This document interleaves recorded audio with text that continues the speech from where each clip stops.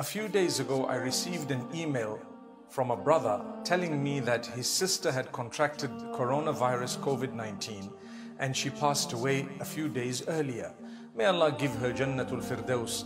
The matter he raised was that she had a presence online, on TikTok in particular, where she did some silly things, and she was just as a teenager. She did some embarrassing things as well. And now that she's passed on, they feel she would not have liked that type of a legacy. She wouldn't have liked those embarrassing short videos to be something that she's remembered for. So they tried to get it deleted, but unfortunately they couldn't. They say they've contacted TikTok and whoever else to try and help them, but unfortunately with no joy. Now, the point I want to raise is simple. My brothers, my sisters, my beloved children, when we use social media, use it in a way that if you were to die for some reason, you would not be embarrassed about the content that you have put out there.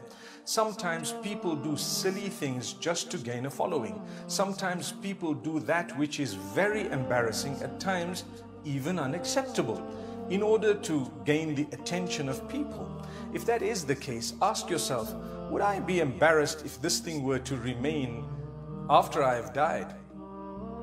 And definitely that would guide you.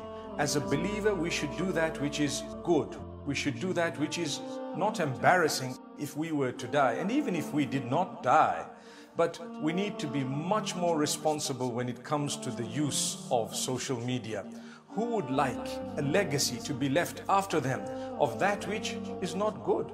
So my brothers and sisters, I thought perhaps this very short message would inspire you to be much more responsible when it comes to social media.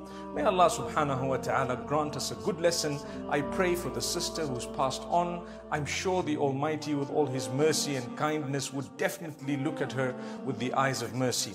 But at the same time, we also pray for the family through these very difficult days, with people messaging them, some with very bad messages, yet it's not their fault at all. This could have happened to anyone. Let's use social media in a very responsible way and ask the Almighty to grant us a death when He is pleased with us.